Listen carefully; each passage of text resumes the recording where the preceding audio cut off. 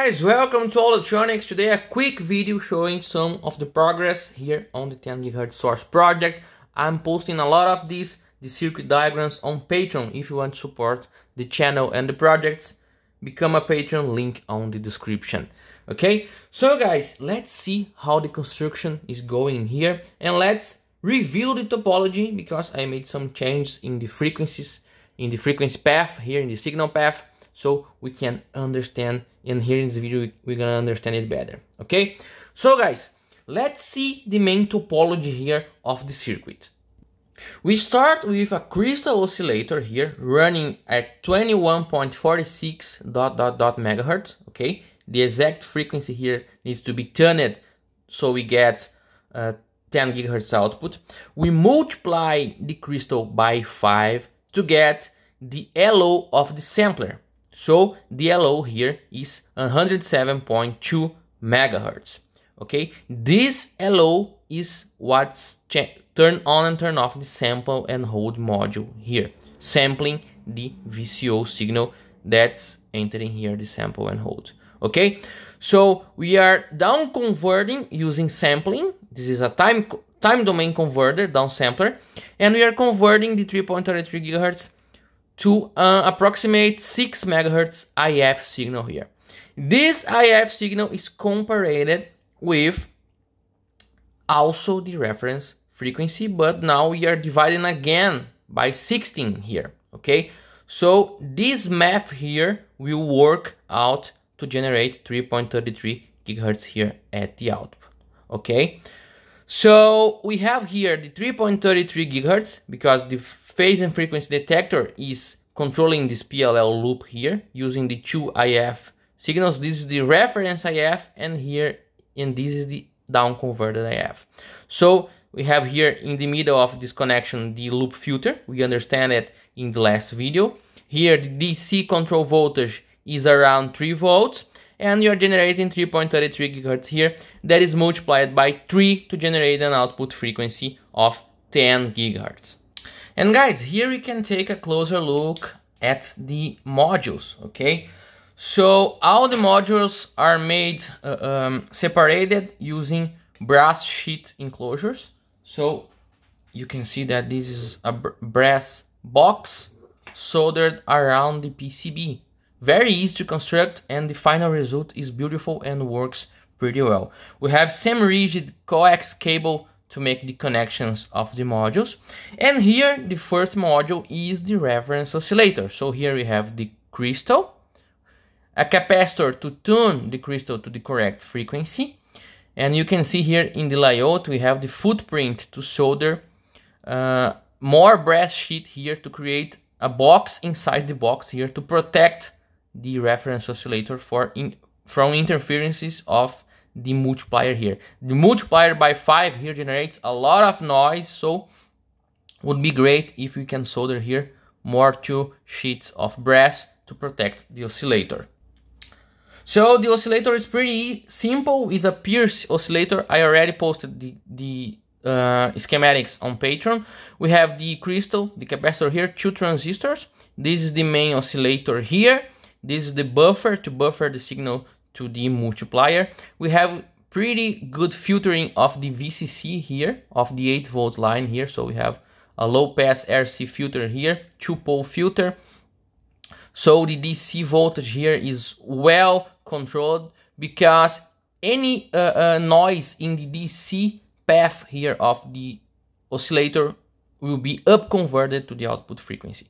So in this line here we have 21.46 megahertz, and this frequency is multiplied by frequency multiplier I already shown here on the channel, also using logic gates, using a 74AC04 as amplifier and as the multiplier. We have a tuned tank here at the 5th harmonic, so we are capturing the 5th harmonic of 21.46 megahertz and amplifying it. The logic gates are also used as the buffer for the output signal that needs to be very strong to go to the sampler. Here we have the phase and frequency detector. Okay, it's made using flip-flops as I showed shown in the last video I made about the loop filter. And here is the divider by 16. So the 107 megahertz signal enters here, is divided by 16, and is the reference for the phase comparator here, phase and frequency comparator. In this corner here we have the loop filter, okay, and here some adjustments to control the DC output of the phase and frequency detector. This module here is the sampler, so we have another 107 megahertz line here that controls the balloon, that controls the step recovery diode here, that controls the sampler Scotch diode bridge here, okay. So the 3.33 gigahertz signal of the VCO comes from this line here, enters the sample, is down converted, amplified by the IF chain here, and the output signal goes here in this input here to be compared on the phase and frequency detector. Okay, we have also a lock indicator here that indicates when the system is in lock, when actually this indicator will indicate when we have a very low error in phase and frequency between the reference signal and the VCO that is here on this side. Let's take a look on the VCO. Here you can see the VCO, guys, is the topology we saw in some videos ago. We have the bandpass strip line here, bandpass filter in the output of the oscillator, and a buffer here. We have this microstrip sampling part of the power here to go to the sampler, and the main output is this connector here. So where is the frequency tripler that will be in the output of the VCO? Remember that this VCO here is generating 3.33 gigahertz. So this is the tripler that's not working pretty well. I want more output power, guys. I want at least 0 dBm output power, so we need to redesign the tripler here. This is the difficult part of the project, I think, because 10 gigahertz is a very high frequency.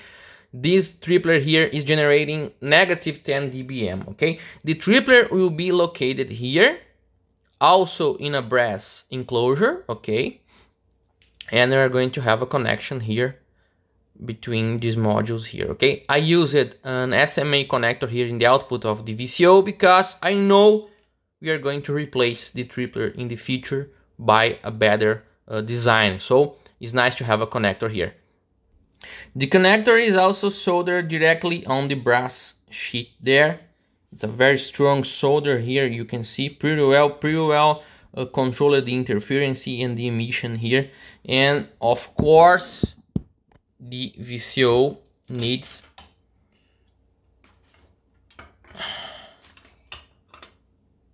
this cup here to protect from interferences. Okay, this is not the final cup because I need to make it with the thinner brass. This is a thicker brass that's not working pretty well.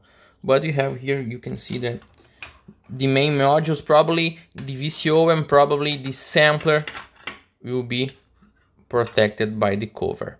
Okay, all these modules will be inside an aluminum enclosure. In the standard size I use it for the power meter. So this module here, we are going to have this here, okay, and here on the side we are going to have the tripler, and the output of the tripler will be a semi-rigid coax cable that goes here to an output connector on the front panel. And this is the same size as the power meter. I'm trying to make a standard here for my equipments so we can have more towers. We are going to have a tower like this one, but made by us. We can see that this will fit pretty well here. Nice, guys. So this is the news I have. I'm still working on this setup here because I changed the division ratio here, because in the last video I showed this circuit working. I was using here 12, I divided by 12. But in practice, the divided by 12 didn't work pretty well. And actually, guys, the 74 VHC393 is working well. It was a problem on my design. So the divided by 12 was not working. If I run it divided by 16, that is the natural division of the flip-flops without any reset logic, it works pretty well up to higher frequencies than the specification. So the integrated circuit is working okay, and I changed it to 16 to have only the flip-flop chain inside the counter, but now the frequency path changed a bit and I need to turn the circuit to work again. Okay, this is the news. I'm posting more about it on Patron. Please, if you want to support the channel, support the projects, and have access to the diagrams, please support the channel and the projects on Patron. Okay guys, thank you for watching, and I see you in the next video here of All Electronics.